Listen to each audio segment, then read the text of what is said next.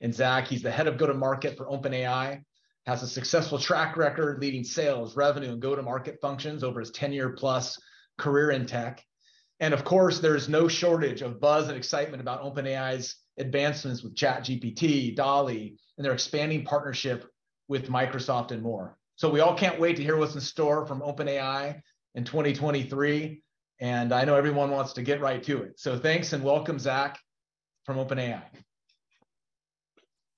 Thanks so much, Mike. Yeah, thank you all for making the time. I have a deck.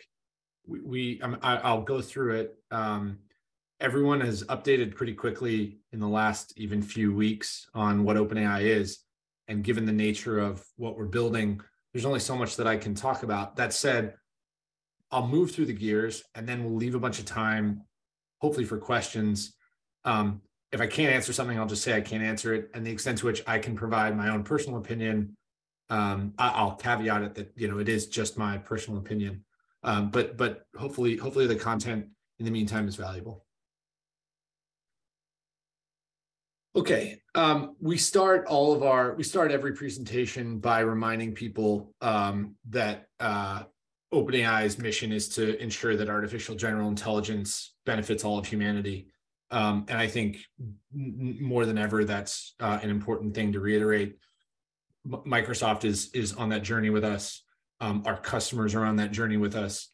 And I think keeping that front and center is a reminder of why alignment is such an important problem. Trust and safety is such an important problem, sort of above and beyond what commercialization does and what go-to-market does, which really is to enable this mission. Okay, so I do think some of what I'll tell today is probably obvious, but it bears repeating because I think, it's helpful for everyone to sort of remember what OpenAI is trying to, how we're basically trying to go to market and what you should expect from us. And ideally it'll frame some of the follow-on questions. The platform, which is the API, hosts our technologies via API endpoints to allow developers tools to build transformative products and services. And the platform is our primary go-to-market today. So while ChatGPT has taken the world by storm, DALL-E Labs did the same.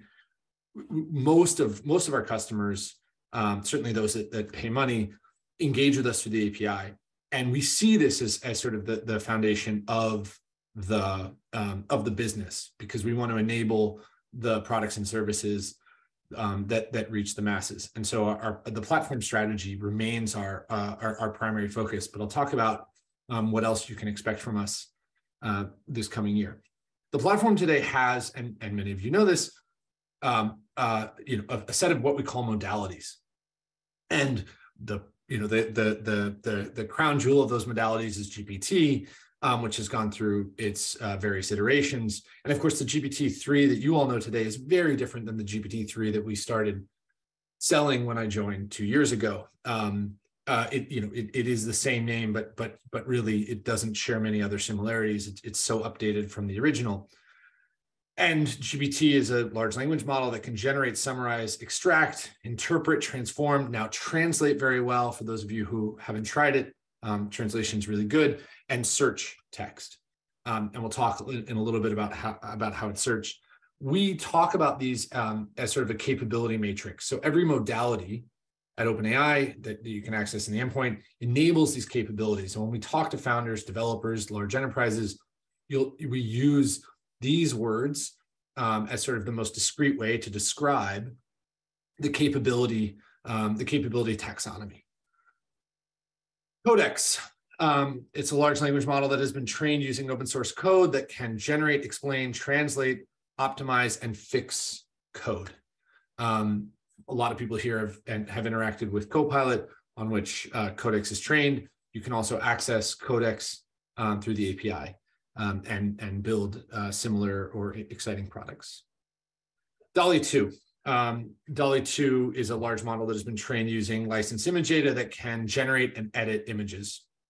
And what's exciting about DALL-E, and most people don't know this, I think still because Labs, the application layer didn't showcase this, DALL-E is now available in the API, and DALL-E API can actually do some pretty incredible things. So everyone knows about the text-to-image capabilities that it has, creating a castle in Ireland with the yellow water polo slide, et cetera. This was very exciting 6 months ago. This is almost old hat now, and we accept that that's how fast the world is moving.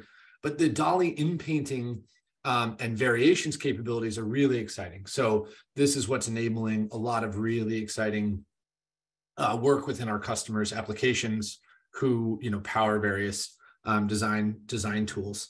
And a lot of you have sort of interacted with DALL-E in the labs environment, but maybe you're not familiar with the API offering.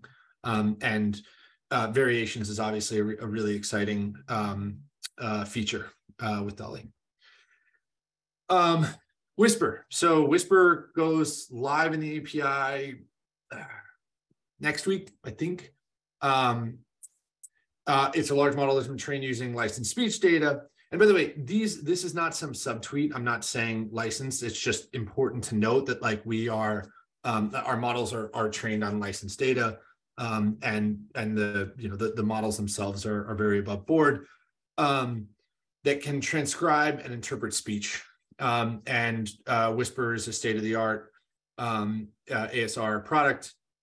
We also have, although not in the API, Clip, which can turn an image into text. Many of you may have interacted with it, embedded in other models. It's open source. Whisper, by the way, is also open source, but we are going to host it in the API per popular demand. So we have these 4 modalities. This year, we're going to continue to add modalities. So you can expect to see text to fill in the blank or fill in the blank to text. Most models will be bidirectional. You can also expect to see us upgrade each of these modalities. So there are tons of rumors flying around about DALL-E 2.1. When will it come out?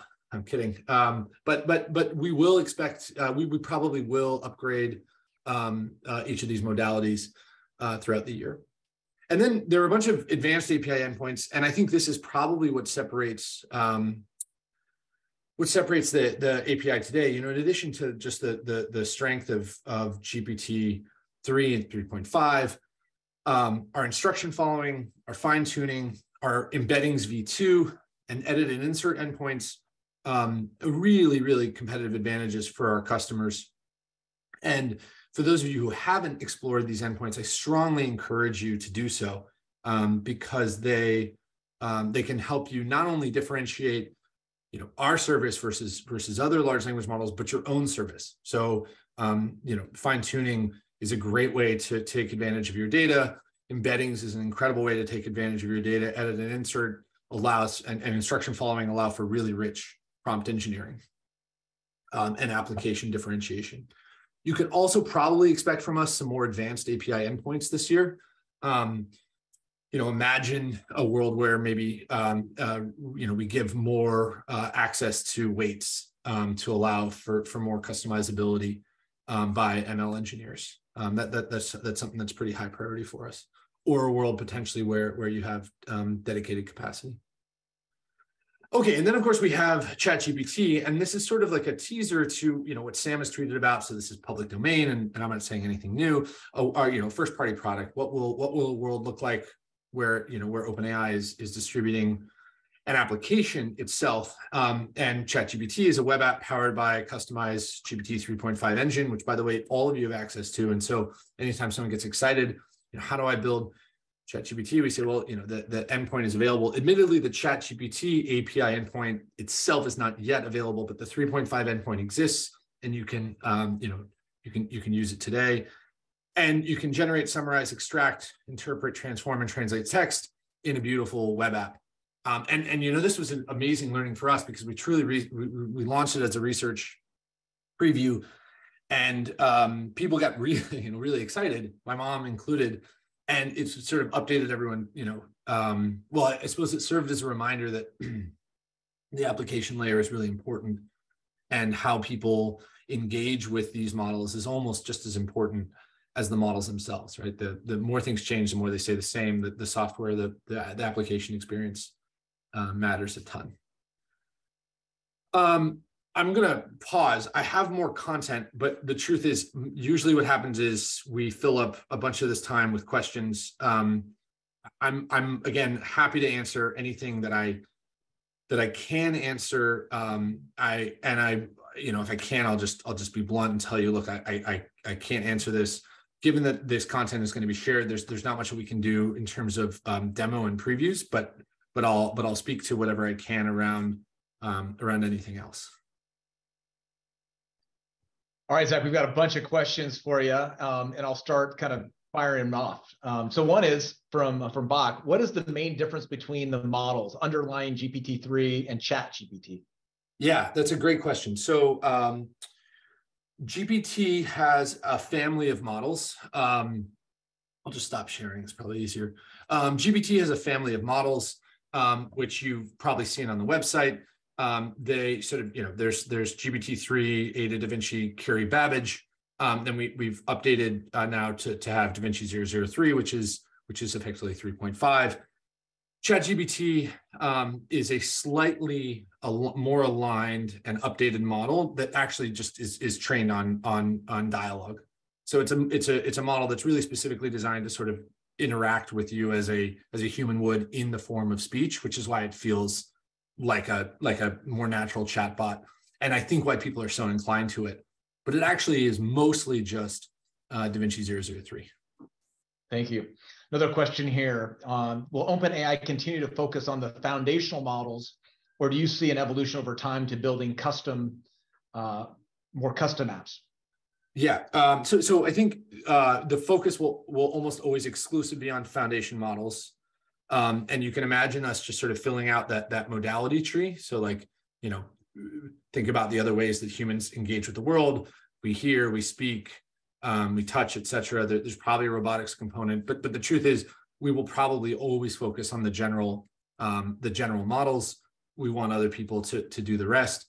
I think from a application standpoint, you can imagine a very generic first-party product, like a ChatGPT. I think the word is out. We're sort of distributing it now in a pro version, but it probably is never going to become something that fulfills a very specific task in your life. In part because we want the platform to enable people to build those products. And also in part because it's probably just not it's not in pursuit of AGI. Right. When will Codex be fully released? Right now it's in beta and there's a request limit. You've heard this one? Yeah, I'm embarrassed to still get this question. Very soon. I think on behalf of the team, we want this. We want to release this. There's no good excuse. We should get it out, and I'm told soon. For those of you on this, and those of you listening, if you're building something exciting with Codex and you've run up against a rate limit or something like that, please email us, and you can email me Zack@openai.com, and we'll happily try to unblock you. That's great. I know people appreciate that. Big news today, expanded partnership with Microsoft, investment, an indication that more and more OpenAI will live in Microsoft products and services. What can you share about that relationship and what we expect to see throughout this year? Yeah, it's it's really exciting for a lot of reasons. I think not least of which is that Microsoft has sort of continued to prove that it is. It's a titan of industry that has sort of outlasted and sort of will continue to outlast a lot of companies for a lot of reasons, not least of which is their, foresight on a product basis, their go-to-market prowess, their engineering chops. They have been an incredible partner to my team, to the product team. Obviously, Sam and Satya have a really meaningful relationship. I think that everyone should expect there to be co-product development, co-marketing, co-enterprise development. They've announced their Azure offering, which we're really excited to support, and we do. So I think yeah, I think it's probably just a springboard and a catalyst to a lot of really exciting work.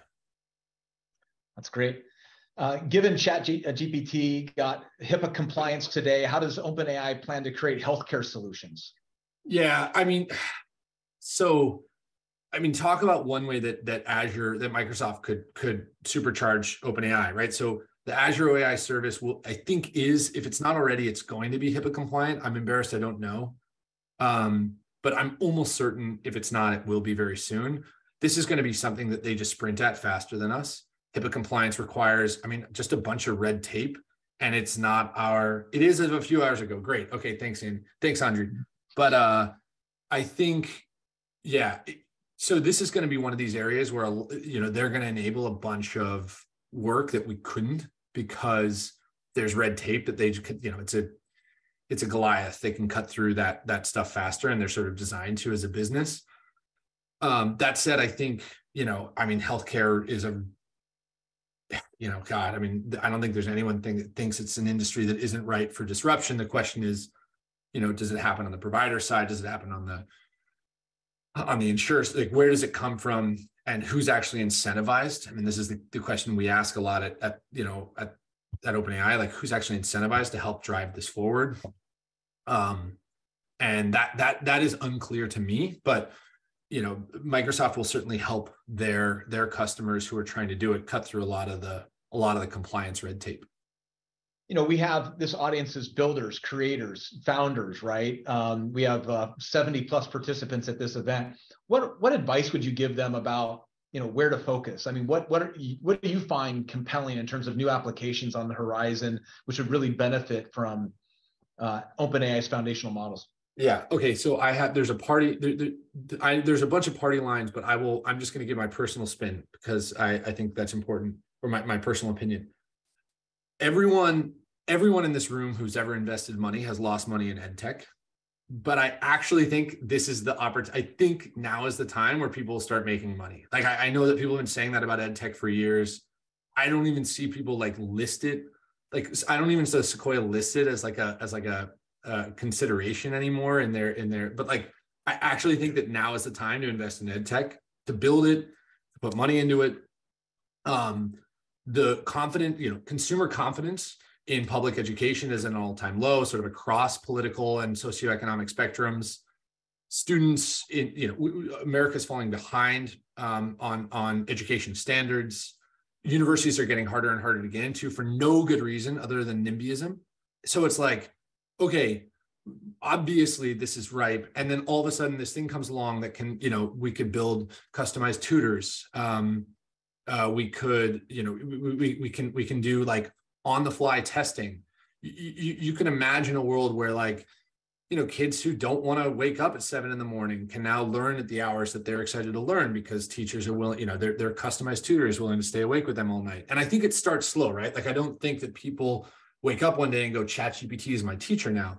But I think you could easily imagine a world where the average American high school student or junior high school student has a private tutor powered by AI that knows how they learn, that knows where they're struggling, that can give their parents recommendations, and can sort of update them on how they're performing. That's going to happen. And I don't think it's one winner take all. I think it's going to happen across a few different modalities. So I'm really excited about ed tech, and I think there's probably no more noble of a cause.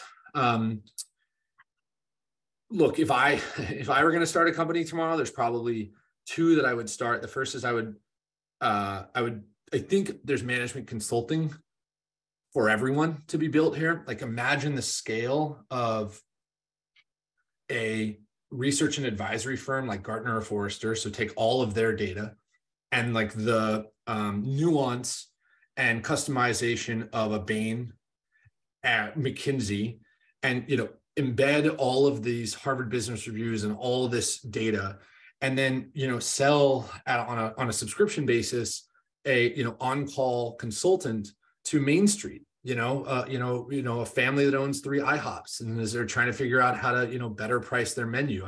This should exist. This will improve quality of businesses. This will improve quality of life, likelihood of success.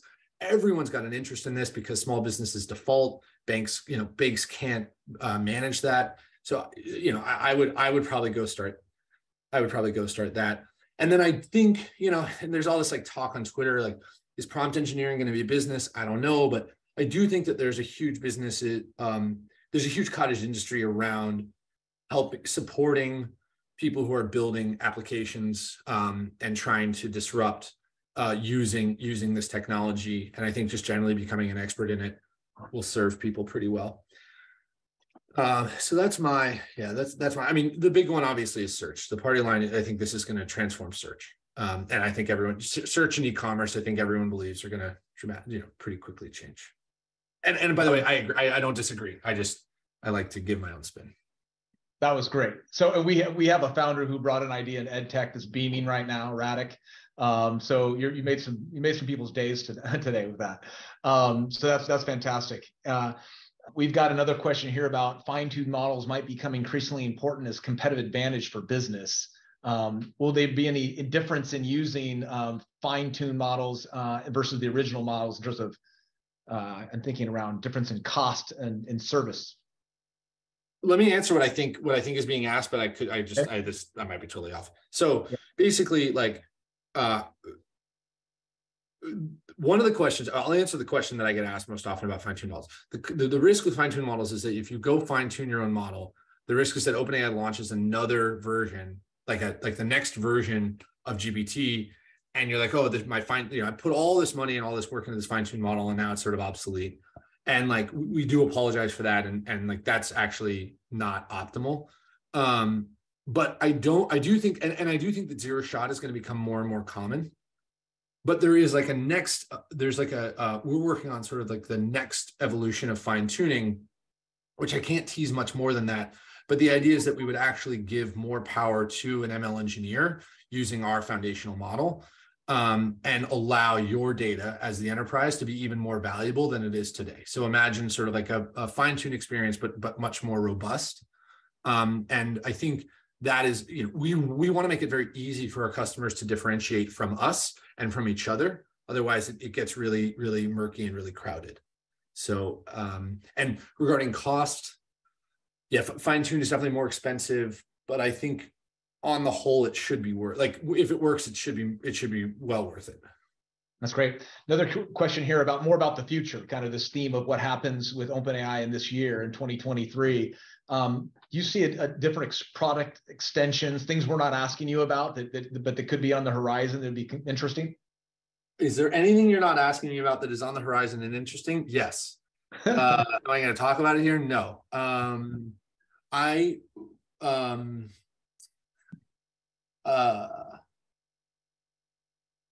I think that what a lot of people don't realize right now is how fast the large enterprises are moving. So the one thing that I updated on in the last, so we thought that this year was going to be a slog with the enterprise, and that startups were going to sort of race out in front, and then there was going to be a bunch of acquisition activity, and like people were going to get caught by surprise. And I think what's good for everyone, honestly, is that everyone is updating quickly and moving fast, which I think is like a rising tide that will float most boats. But I have been very surprised by how quickly, usual suspects, like if you had said to me, hey, who are the 50 companies that you think should be adopting this? I would have put together a wish list and sort of laughed about, is their CEO, is so-and-so actually going to get on board with this?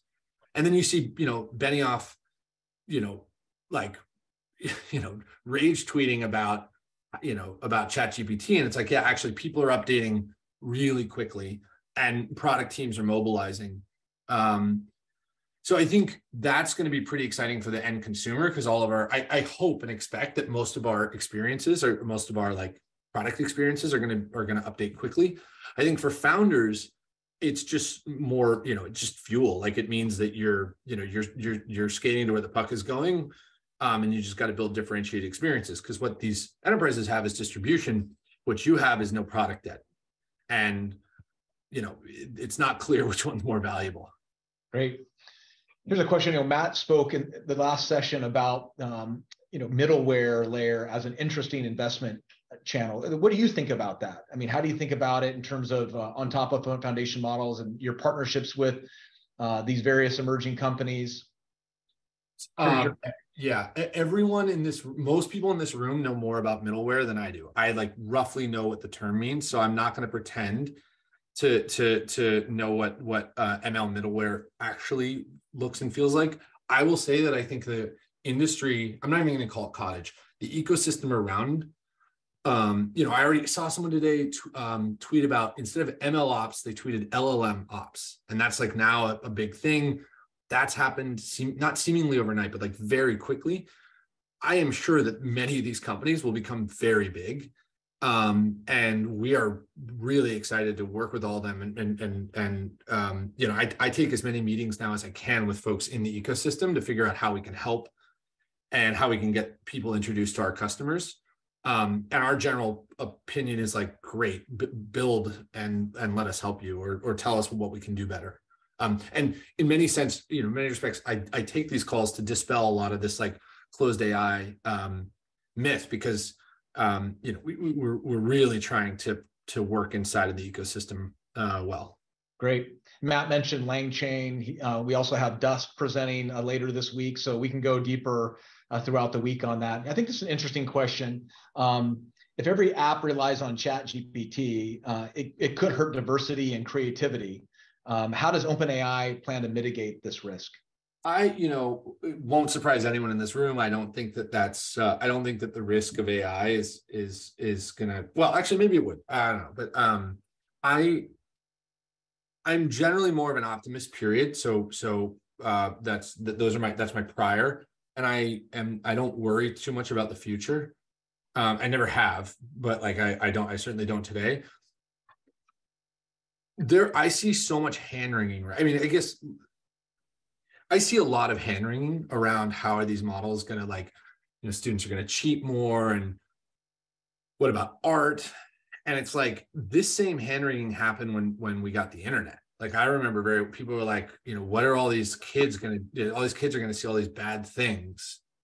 And I think it's true that there will be weird consequences to this. And one of them may be that students use this to plagiarize content or like to create works that are not their own. But I think that cost, like if you're willing to separate the cost of that single, short-term, weird events that we sort of update to, the long-term implications seem far more exciting around like allowing access to people who we had someone the other day who, write in, hey, I'm ADHD. I can't concentrate at school. I've never been able to finish a paper. I've never been able to sit down for more than 15 minutes and write. And like, I can sit down and write now. Like I have all these like incredible ideas flooding my mind.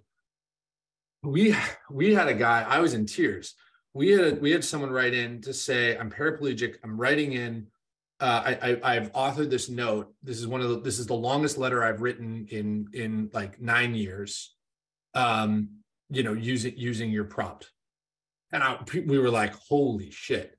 And at that point, I'm like, okay, I don't need to hear any more hand wringing. Like in the same way that people didn't, the hand wringing about the car and the hand wringing about, the internet, the hand wringing about nuclear that we all, fell victim to. Like there have been a lot of like these seminal moments where people are like, what if? And it's like, yeah. And also we're going to unlock a ton of creativity and a ton of opportunity that we just can't imagine right now. And on a related note, a popular question came through, what is your strategy around handling bias in the training data? That's a great question, and something that I do think there's like the appropriate amount of hand wringing. Generally, safety and alignment gets the attention that it deserves. I'm not a safety and alignment expert. Or a policy expert. I can say that, and so I won't say much to it. But what I can say is that OpenAI obviously has prioritized this, and we have a lot of leadership and a lot of firepower around these issues.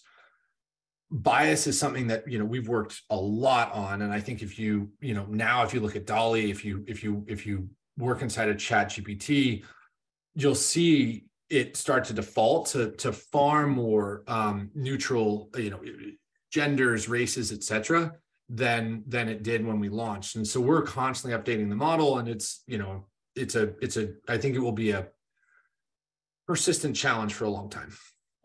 Yeah. I think there's a good question here. How you differentiate GPT-3 API versus ChatGPT API? What type of applications would you use for one versus the other? So GPT-3 comes in, a few flavors, right? DALL-E, DaVinci, Ada, Babbage, Curie. There are more supercharged engines on the site. My strong suggestion, instead of telling you how they differentiate, is to go try them. Like, go use them for your application, see how they perform. There probably will be the ChatGPT API available. But again, and I say this to everyone, it's just DaVinci series. You can get access to it today with a little bit of work. You can basically get the ChatGPT results. And I encourage everyone, because without knowing what you're actually trying to build, to just try each model and see what serves you best. Okay. So I want to come back to EdTech. You mentioned that as a scenario. Like, in your personal opinion, you would go after, and this is the time, maybe at the technology unlock, the need for innovative approaches to education. But how do you work with academia, in this time now where they're banning ChatGPT, and schools and in colleges? How do you reconcile those two things?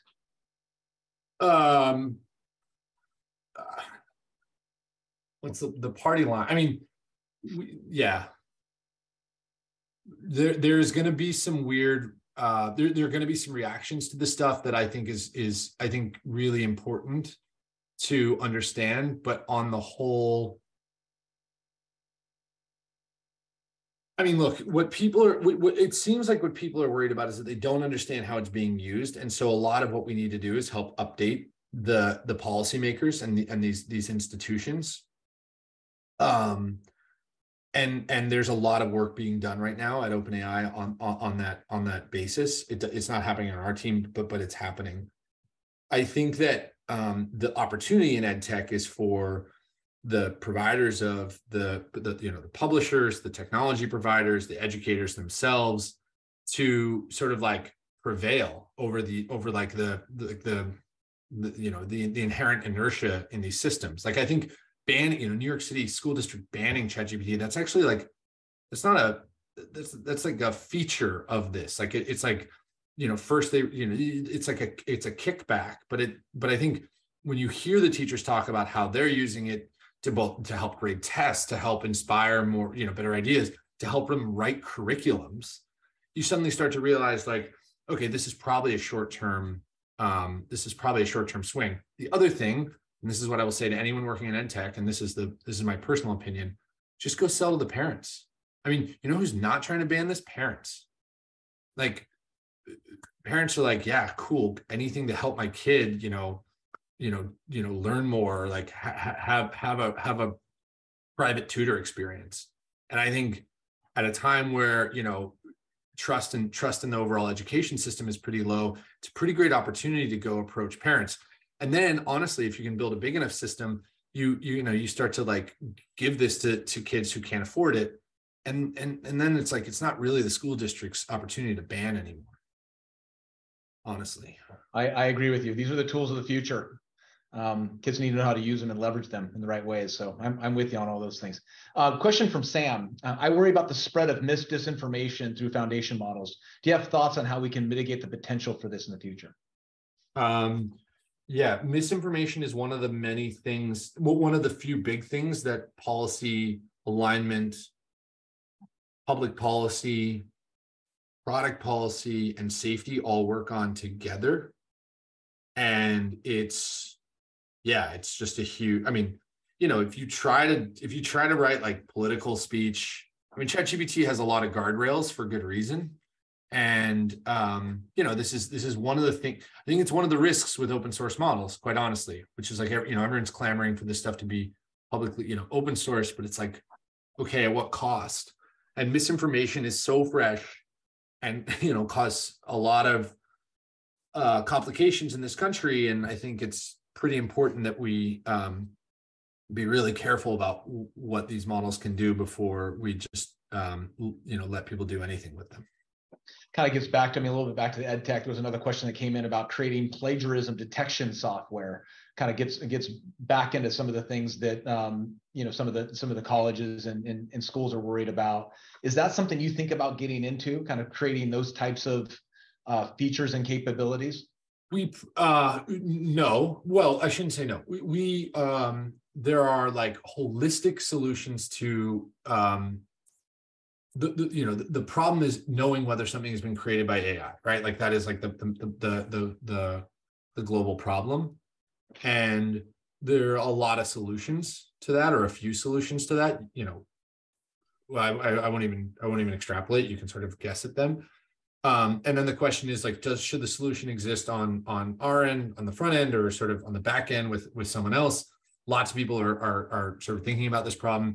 Again, I think this will be a solved problem in the not too distant future. I think it will, we will have tools to sort of know if something is human created or not. And certainly it's like pretty critical when it comes to academic work. I also think you can imagine a future where AI starts to get cited and is actually a contributor in academia. That's interesting. Question from Nikhil. Are there plans for making GPT models perform better in non-English languages, specifically low resource languages? It's such a good question. It's near and dear to my heart. I spent 4 years prior to this at a large language model for the purposes of machine translation company. Yes, there's a lot of work that has gone into future models being much better at translation, and low resource and exotic languages are included. And I think there is a really exciting future where all of our modalities are fluent in basically most written or all written languages. From Justin, how do you think the industry can reward people who contributed the raw data, text, images on which the models are trained on?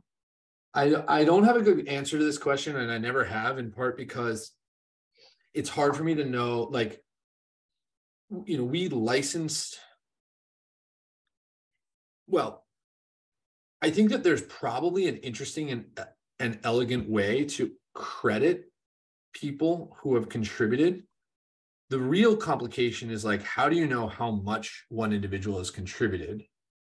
And I don't like that's pretty hard problem to solve. Like what percentage of like the overall, if you take, 1 billion data points, like what percentage have you and I contributed?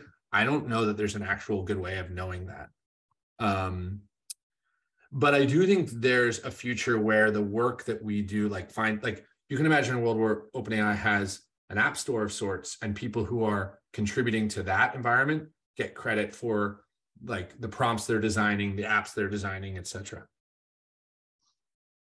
The other problem, and sorry, just the other problem here is, in history, none of us have ever given financial credit. Like we write, like I didn't give financial when I wrote a bunch of stuff in college, and like the person who, the people I cited didn't get financial credit, and we have this like history, like we don't actually have a good system of like there's royalties, which Hollywood is based on, but it's like a really perverse system. And we don't have a really good, like apart from citing, we don't actually have a good way of like, we've basically just been, default, thanking, complimentary thanking people for a long time. So anyway, it's a weird problem. We've got a question from Josh here. Will the model be trained on more recent data, fresh data, like post 2021? How do you think about kind of the weighting of data that the model's trained on?